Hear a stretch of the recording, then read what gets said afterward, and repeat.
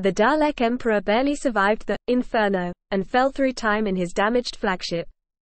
Damaged, but rebuilding slowly, the Emperor influenced the Fourth Great and Bountiful Human Empire as a cover for his plans. TV.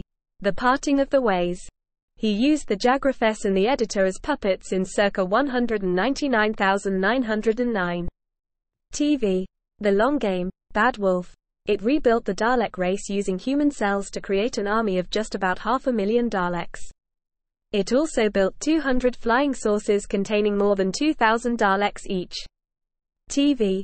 Bad Wolf. The Emperor, having recreated the Dalek race, saw itself as an immortal god, and so was literally worshipped by the new Daleks.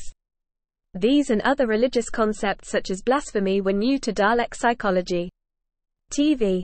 The Parting of the Ways. The Emperor's pawn, the Controller, hated her masters and transmatted the Ninth Doctor and his allies to the game station to help defeat them.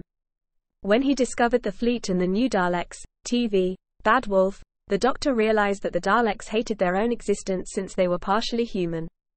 Additionally, they had been driven mad by hundreds of years of solitude. Jack Harkness led a small human resistance to stop the Daleks. Thanks to Roderick, the humans on floor 000 didn't help him. On floor 500, the Doctor decided to create a delta wave to destroy the Daleks, but didn't have enough time to refine it so that it could distinguish between humans and Daleks.